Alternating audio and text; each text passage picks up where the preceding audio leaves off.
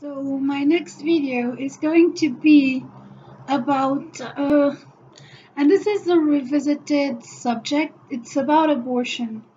So one of my first videos on YouTube was actually about abortion and how people, and back then I was agnostic. So my views shifted a little because even though I am still pro-life. Now I have all the soul aspect and the religious aspect of it to add to, but the main reason is a human reason. And also because men don't have any rights in regards to choice. It's like the women detain all the power over their progeny, and it's not fair. For instance, if, uh, if a woman sperm jacks the man and forces him to have a son, he is forced to pay child support for a child he didn't want. However, if the mother doesn't want to be a mother, regardless of the father's decision, she can abort the child. Can you see the double standard in here? Like everything regards to child rearing, child support, everything screws the man up. Everything screws the family. We live in a society where family is attacked by all fronts, and it's such nonsense. And oh, I mean, can you imagine? Can you just imagine how how the world would be a better place if men and women got together for the same purpose of raising a child healthily instead of fighting each other over nonsense. And I think that if one of the members of the couple wants to save the child's life, I think they should be able to kind of, it's like they should be able to be, it's like if the father wants the child to live, the father should get the custody and pay for the child's education. And if the mother wants to carry on the pregnancy without the father, she should be responsible for it. It's not fair that whatever the decision, whomever wants the baby, doesn't want the baby, the person who always gets screwed is the father or the child or both. So this is utter nonsense. And okay, I'll be right back. So it's outrageous. And if you love someone, you don't kill your child. It's like, how can you claim to love someone and then murder their child? Doesn't make any sense. It really doesn't make any sense that you claim to love someone and then you murder their unborn child. It's so cruel. And it's like,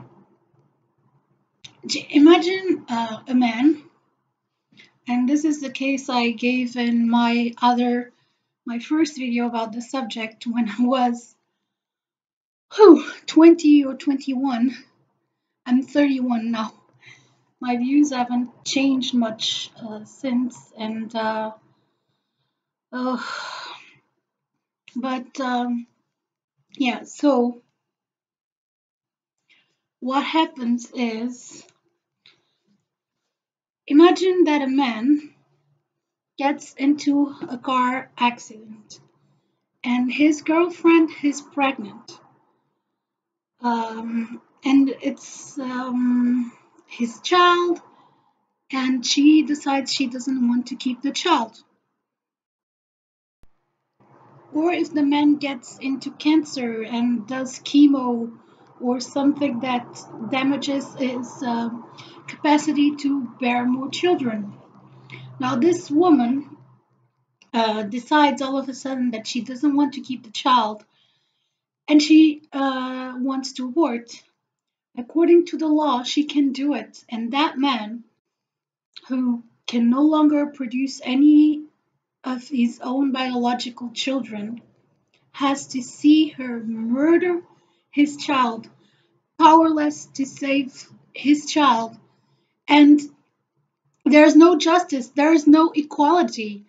It's like all the decision is the woman's, and it's not fair. Um, if she were to keep the child against his will, he'd be forced to pay child support. And she'd still, it's like there's no justice for men, there's no justice for the child. All this is nonsense. This is nonsense. This goes against the rights of women. This goes against the rights of men. And this goes against the basic units of family. And it's destroying everything we know. And it's an aberration. It's a literal aberration. And I don't know, it's frustrating to see. It's like,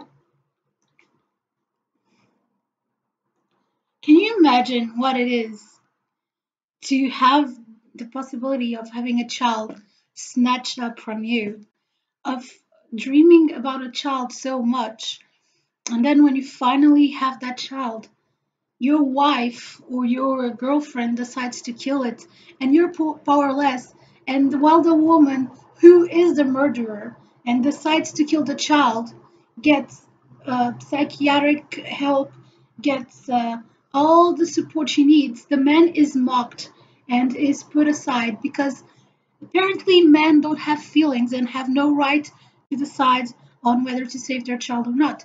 Can you see how unfair this is? And let's not go into the soul department, because if you're religious and you believe and you're pro-choice, I'm sorry, what kind of human are you? Allowing to a child to die. You're you're basically going against God. You're going against God. You're going against life. You're going against everything. It's murder. It's literal murder. And then if you're an atheist, how can you kill a child that, according to your beliefs, has only one chance to be on this earth? He could be a great scientist. He could find a cure for cancer, for all you know. How can you deny someone the right to live? This is not right. It's not right. Men should have more rights in regards to their parenting. They shouldn't be forced to pay for child support when their girlfriends get pregnant against their will, or their wives or their ex-wives or whatever, if they don't have the right to keep a child when the woman wants to abort the child. That's it.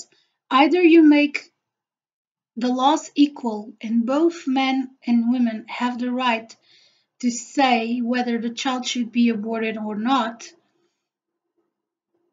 or child support or stuff like that, or you don't. It's like this system is unfair for the baby and for the father and for real families. And